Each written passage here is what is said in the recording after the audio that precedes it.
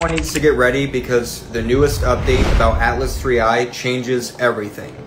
Scientists and NASA were already really concerned about this strange behavior, but now over the weekend with the Gemini telescope, they took photos of Atlas 3I next to the sun.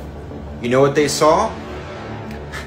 They saw it shooting a jet stream into the sun.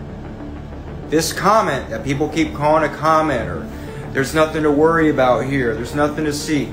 Obviously there is, because scientists that work for Harvard, NASA, and China are reporting that this is concerning. We have a rogue comet that is shooting some kind of jet stream of material or matter into our sun.